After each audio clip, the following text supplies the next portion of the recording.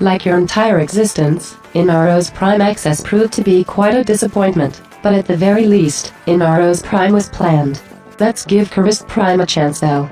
According to the laws of probability, something in this game has to be good. Right?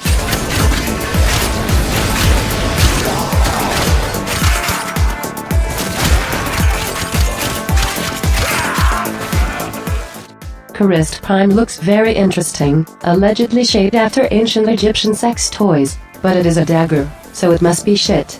However, it has very good range unlike all other daggers, it deals a huge amount of damage, and unlike many other daggers, it's not unreasonably fast.